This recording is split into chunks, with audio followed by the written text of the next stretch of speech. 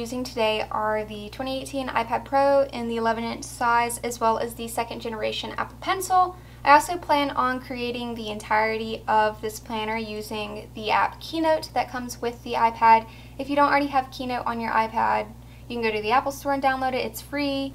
Also, if you don't have an Apple device or access to Keynote, you can go to iCloud.com and create an Apple iCloud account and then use Keynote on their internet browser. Some of the functions might be slightly different, but it still works basically the same. I also want to add in that you can create digital planners or digital notebooks not using Keynote or Apple devices. You can use it on any tablet by using PowerPoint or Google Slides. The functions should be similar, if not the same, but today I'm going to be using Keynotes because this is how I create my digital planners or notebooks, and I like using Keynote on my iPad. And also a small disclaimer before really getting into it, I normally use other designing apps like Procreate to create my covers or specific pages or different layouts. I don't normally just use Keynote, but I have used just Keynote before to make my notebooks or digital planners. So for the sake of this tutorial, I will only be using Keynote today. If you are interested in my other videos on how I create different aspects of the planner using different apps, I'll have them linked down below for you to check out. So this is what Keynote looks like whenever I first open up the app. I have a bunch of folders where I have my different projects organized, and normally what I like to do is I just go in and I create a new presentation. And since Keynote has updated slightly, it does look a little bit different than how it did whenever I first did this tutorial, but the premise again is still the same. I just click a blank white background and I will delete the text boxes that already come up because I don't need those. And with the new updates in Keynote, they automatically set the slide size to be 16:9, so that's like widescreen size, and that's something that I don't really like, so I have to go into these three dots up here, and then I'm going to go down to Document Setup. This is also where you'll go if you want to switch the orientation of your slides. So let's say you want to create a portrait notebook or a portrait planner, you can easily switch to the portrait size. So they already have sizes down here. They have 4:3, 16:9, 3:4, and a square version. I often use the 4:3, but lately I've actually been using the custom option, and I'll go in and I'll create the custom option for the pixels. And so because I'm using the iPad Pro, the screen real estate's a little bit bigger, so I've actually looked up the pixel dimensions of the iPad, and this is what I have found on the Apple website. So I like to do 2388 by 1638.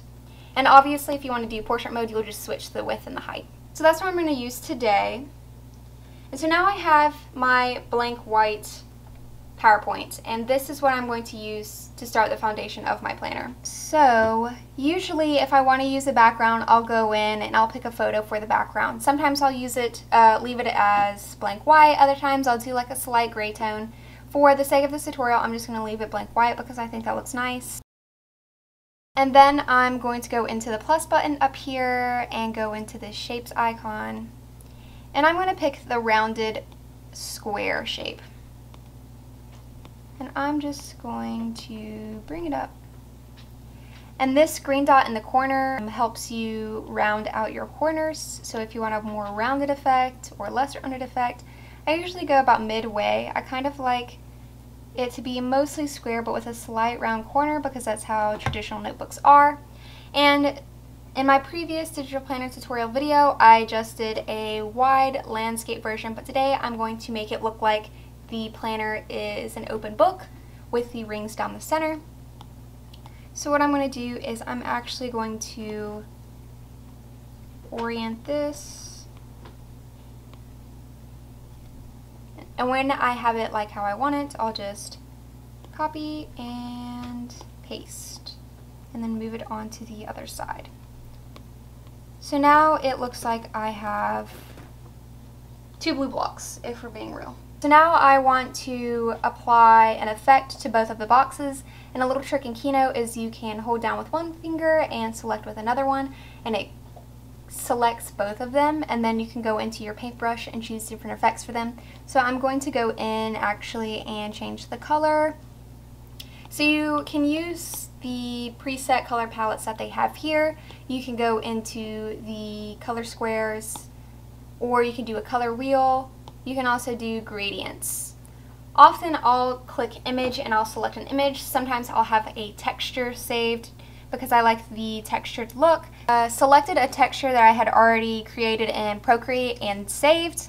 I can go into how I make the textures in Procreate if you're interested, but if you are looking for a texture without having created already, you can use websites like Unsplash to find textures. Unsplash is a great website for finding stock-like photos because all of that on that website is commercial free, or you can purchase commercial licenses from other creators, which I've done before.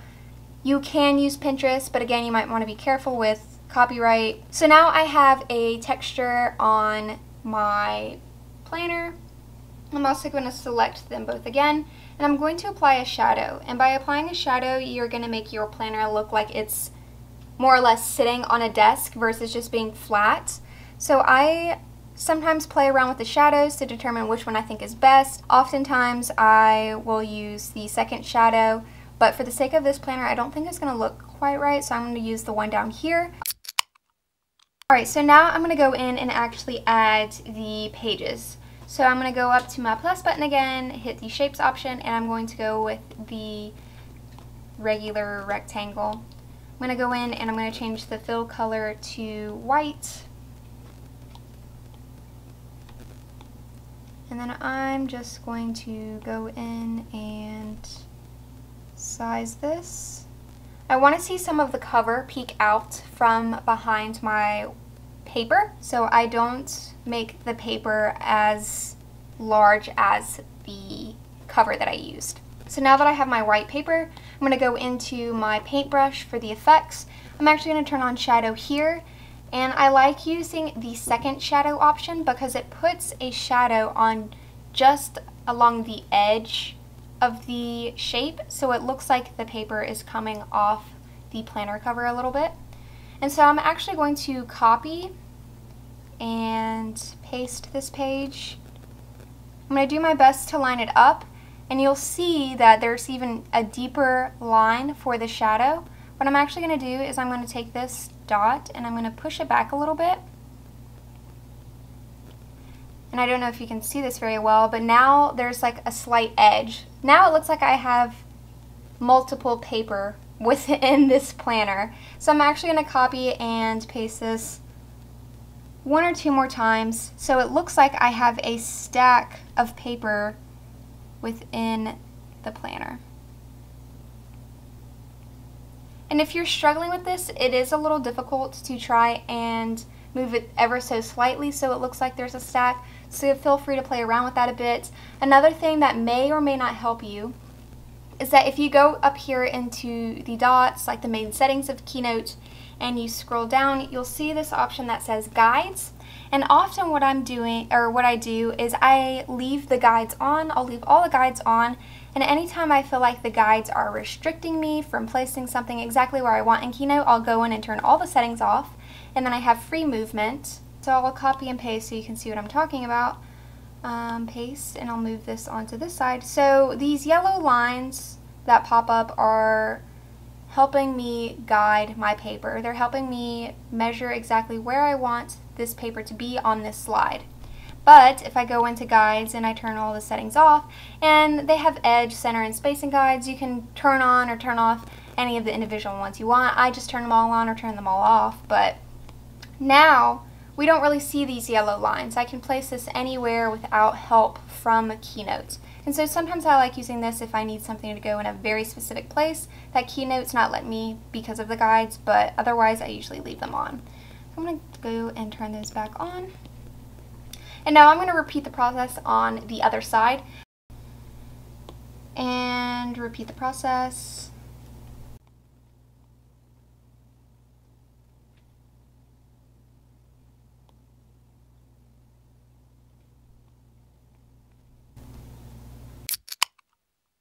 Okay, so now I have my planner pages in. So now to make this look more like a planner instead of just multiple boxes on a page, you can add rings. And so I like to create my rings outside of Keynote, so I'm going to pull in an image that I have already made using Procreate. If you're interested in how to make digital planner rings, in Keynote and in Procreate and other apps. I already have a tutorial like that up on my channel, and I'll have that linked down below. But I'm just going to go ahead into my images and pull rings that I already have made. So here is just one ring that I already have made. I created happy planner inspired rings. Once I have this selected, I'm going to go into the paintbrush. I'm going to go over to image. I'm going to click edit mask, just because there's so much white space surrounding the image and I don't need all of it. Okay.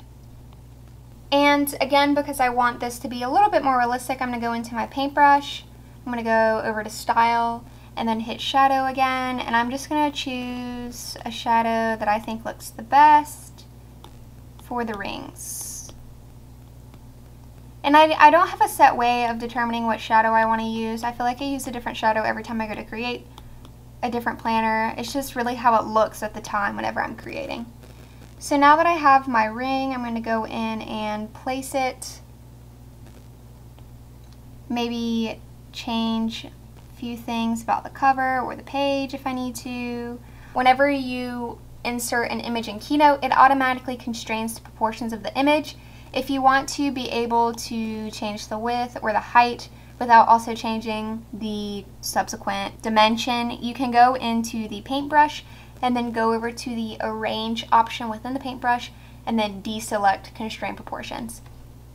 And then you're able to move it exactly where you want, or size it exactly how you want. So I'm just going to edit the coverage just a little bit to make it fit within the ring, and I think that's pretty good. So what I'm going to do is I'm just going to copy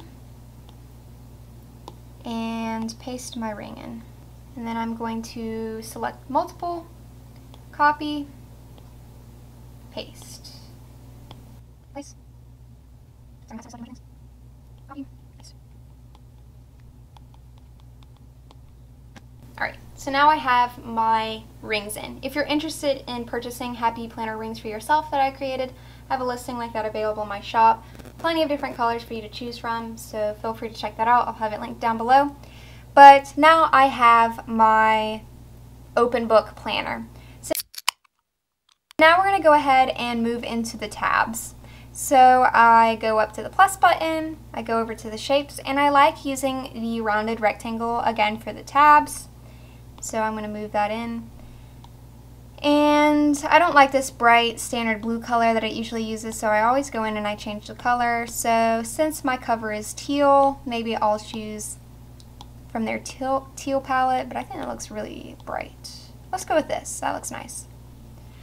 So similarly, I like to use shadows on these. So I'm going to go in and I'm going to use my second shadow.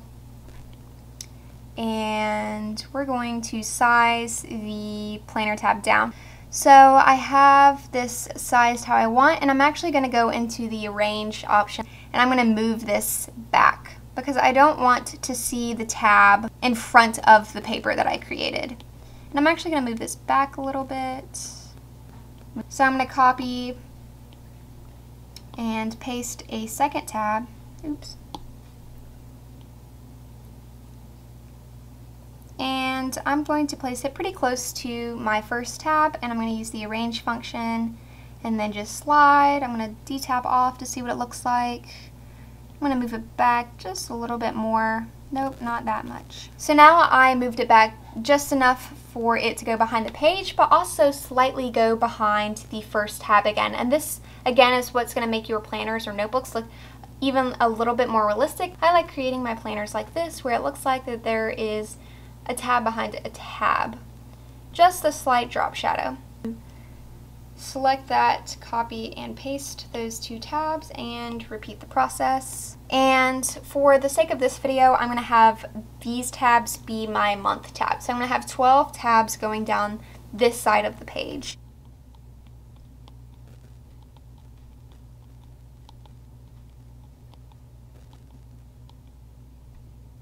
Okay, so now that I have my tabs down the side of the page, I only have 10 tabs with the size that they are now to span this side of the page, and obviously there are 12 months, so we need to do some little adjusting. And I run into this issue a lot, but I find that it's okay because I don't want to spend a bunch of time trying to size each tab exactly how I need to, when I can just go in and select all of the tabs like so.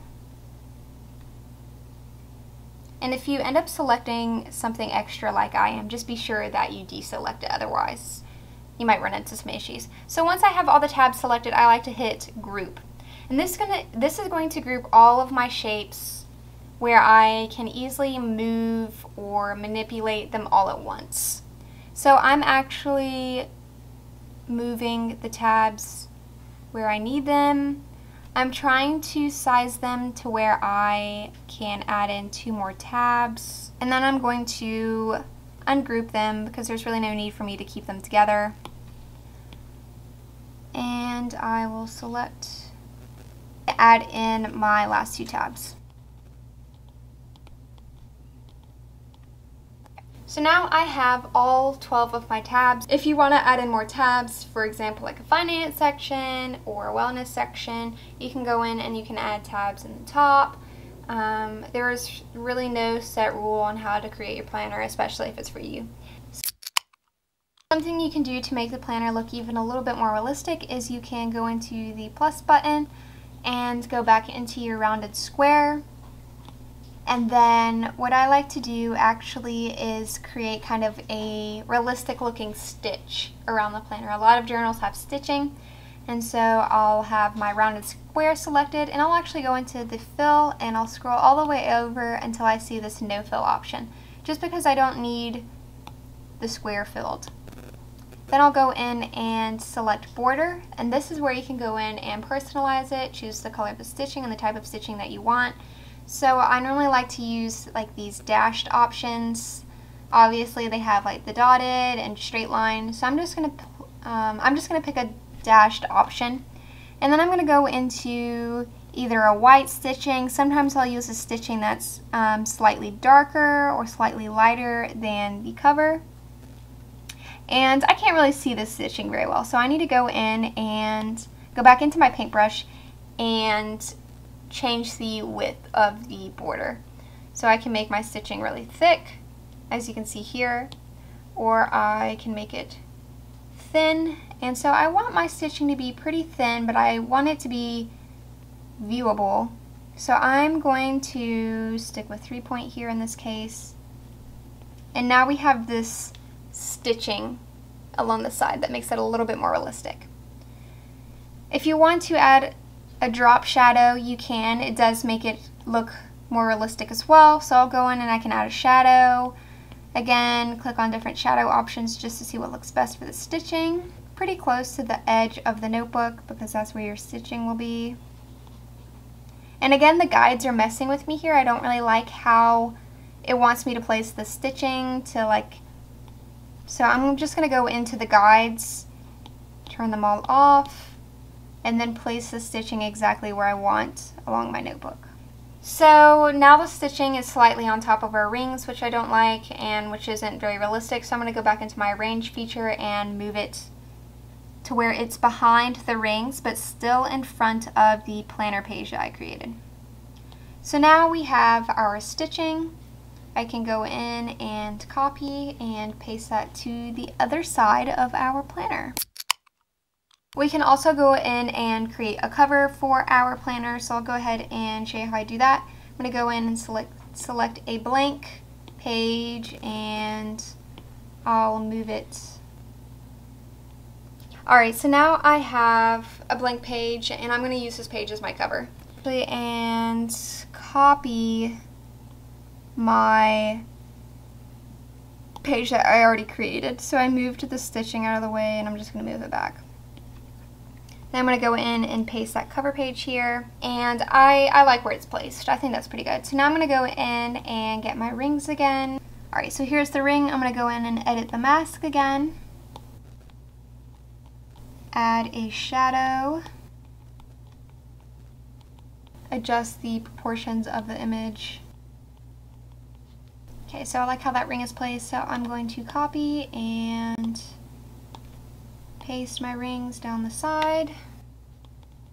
Another thing worth mentioning when creating your planners, let's say you are creating them in such a way where you're accidentally touching a bunch of elements and you're accidentally moving them around and it's just a pain. So what you can do actually is select anything that you've put down on your slide, go into the paintbrush, and over on the arrange feature you can click lock, and this will lock whatever you put down. So whenever I go to try and, like, let's say move my rings, I won't accidentally select and move my planner cover or any other elements of my planner. So I'll use that feature a lot, especially whenever I place paper and covers, because once I go in to add templates and different features, sometimes I'll accidentally select the paper and move it around, so using that lock feature is really handy. So now I'm just copy and pasting the rings down the side for my cover. Perfect. So now I have my cover. You can go in, you can add a spot for the name, so let's go ahead and do that. I will change this to white. Maybe I'll add a border if I want. So now we have a spot for the name. I want to mention something pretty important, and it's this thing called master slides within Keynote. I'm basically showing you the process of how I go about creating my planners. I'll start a blank page, I'll go in and I'll make all my shapes, pull in my rings, pull in my textures, what have you, and then, only then will I decide whether or not I want this to be a master slide. So a master slide is basically a slide where once created, you can't go back and edit it unless you go back into the master slides feature. So I like using master slides for creating blank pages like this. Actually, like, just tap on a random spot in the PowerPoint, and I'm going to click select all, and it's going to select all the features within this slide. I'm going to click copy. Then I'm going to go into my paintbrush, and down here you'll see edit master slide. I'm going to go into that, and you're going to see all these different slide options that they've already made for you. I'm going to go down to the blank option here, and then tap and click paste, and then it's going to have my pasted page here. Then I'm going to click done. Then down here at the plus button, you're going to have all your master slides, and then we have this blank option that we previously created. And if I click that, I can't go in and re-edit this unless I go back into the master slide and edit. Whatever I put on the master slide is going to be applied to every single slide, so this really will cut down on workflow. So I like using master slides to have a blank page, and then I'll go in and I'll create the whole template and all that stuff. I won't be creating the monthly or weekly templates in this video. I'm just going to show you how to create the basis of your planner. I already have a video going into how to create the templates, so if you're interested in that, go check that out. But now that I have my master slide, I'm going to go in and I'm actually just going to go and delete the other slide that I created. So now I have the master slide, and I have 12 tabs, and I need to go into the months for those tabs. Master slides is also especially tricky if you want it to look like your tabs are flipping. So I don't generally like using master slides if I want the tabs to be flipped, but I'm going to show you how to use master slides first, and then I'll go into how to flip the tabs, just because I've had so many questions on how to do master slides. So now I'm pasting to make sure I have 12 slides for each of the 12 months. So now that I have that, I'm actually going to tap anywhere on the slide and hit Edit Masters. I'm going to go into each tab and I'm going to click Link. And I'm going to have this link to the first slide. And then I'm going to go in and link this to the second. Click, hit Link, link to slide number 3. You can also link tabs to websites, which is something I often do. I'll link you to my help page, and you can do that up here. So link to webpage email. But I'll link to slide number 4, and then you'll just go down and link to all of the slides. So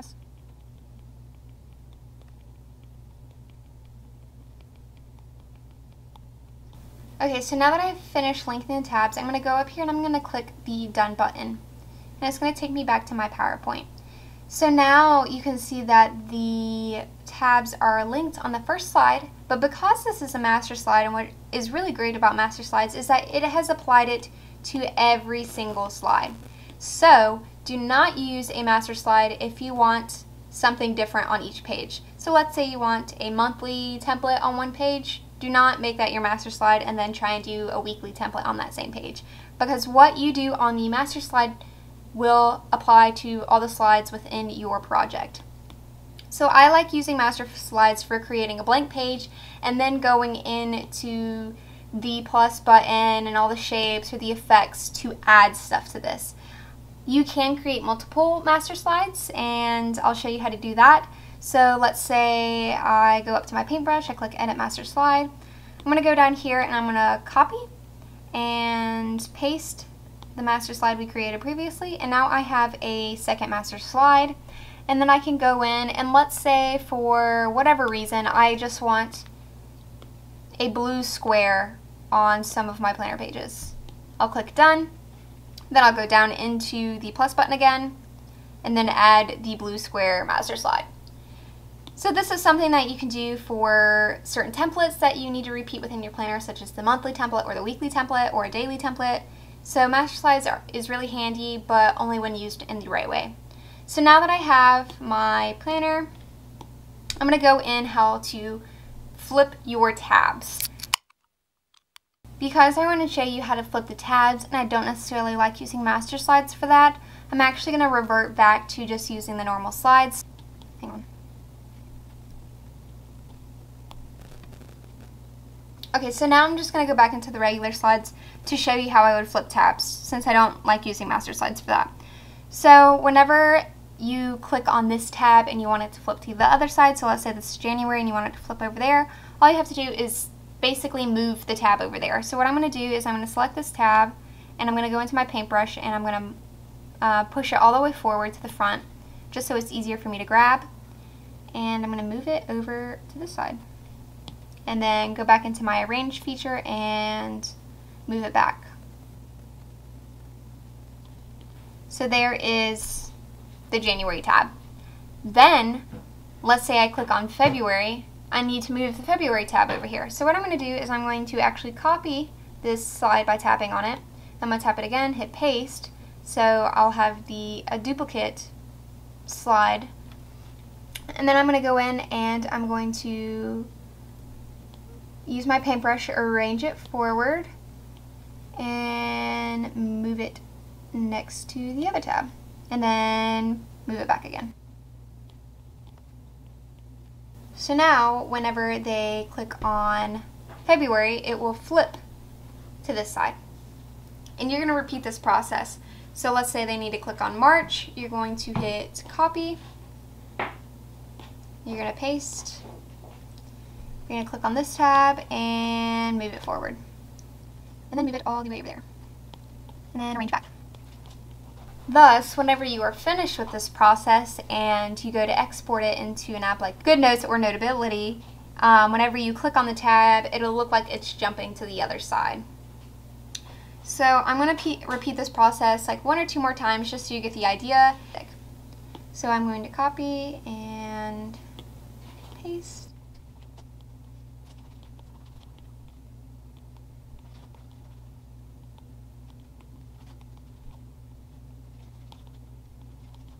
Okay, so there I've repeated the process a few more times. Obviously you would do this until all the tabs are on the left-hand side of the planner. One thing I want to mention when you are linking your tabs, make sure that what slide you're linking it to matches the slide number of that page. It's really easy, especially with really big planners, if you were linking the weeks and the days, to easily mess up on tabs. That's an easy way to rack up to over 300 links, which sometimes gets tedious. So just be sure that you are making sure your numbers work out. Another thing is that if you are grouping elements to copy and paste and make things easier, make sure that when you go to link your tabs that you ungroup them. If I were to link and group together all 12 of my tabs and then I go to link them, it just will not work out. It'll link me to the same page over and over again. So make sure that you ungroup your tabs. So this is what our planner is looking like. So now we have our planner. Obviously, I would go in and add templates, the monthly template and the weeks and all that stuff. I might add in extra tabs for different subsections of the planner. Again, if you want to know how to make the templates itself for the planner, go check out the video that I've already created up on my channel about it. But this is the basis of creating a planner. So now I'm just going to show you how to export your creation into an app like GoodNotes to use. So let's say this is my finished product. To export, I'm going to go up here to the three dots in the right hand corner. I'm going to click this, I'm going to click export, and then I want to make sure that I am exporting it as a PDF, just so I can make sure that I'm making use of the links that I created within my slides. So I'm going to click PDF, and I'm just going to export. And then it gives me a bunch of different options. Sometimes I'll airdrop it to my computer. You can copy it to Google Drive if you have Google Drive, or copy it directly into GoodNotes. So I'm going to copy it directly into GoodNotes, and I'm going to import this as a new document. So now I have it opened up into one of the folders I have on GoodNotes. So here is my planner file, and this is how it looked in Keynote, and this is how it will look in GoodNotes when you export it. So to make use of the links that you created, you want to make sure that you have the No Pin tool selected. And currently as is, it is deselected in GoodNotes, but if it were selected, GoodNotes would look like this. You would have all your tools up at the top, and so that's how you know whether or not your pin tool is selected. So now I have my open planner file. I can't click the links, and they're not working because I don't have the pen tool deselected. So I'm going to go up here, and it just looks like a pin with a line through it, and I'm going to click the links, and it'll jump to whatever I assign it as.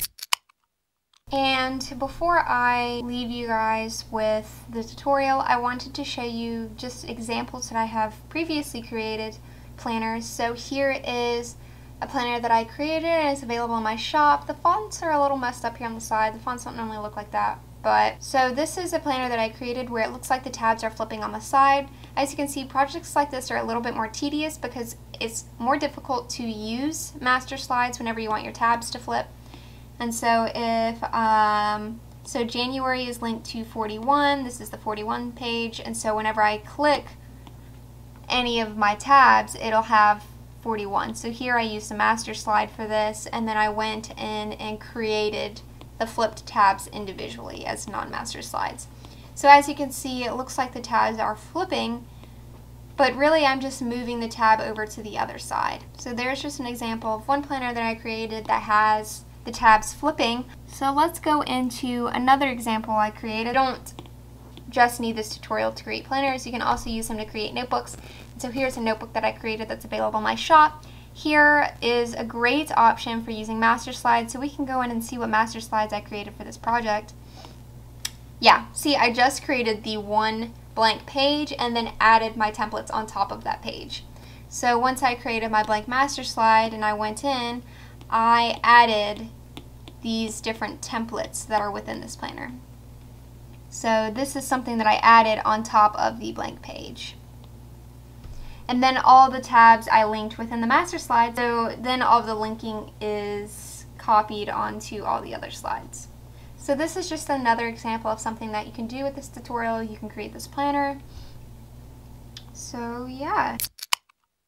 So with that being said, this is the end of the tutorial. If you have any questions, feel free to leave them down in the comments and I will try my best to answer them. I also have the Answering Your Digital Planner Questions video up on my channel if you want to check that out first. This can get really tedious, especially when it comes to linking, even using master slides. So if you find this difficult to follow at first, you are not alone. This takes a while to get, and it can really be rewarding once you do figure it out. I hope you found this video helpful. I'm glad that I could film an updated version of this video for you, and yeah.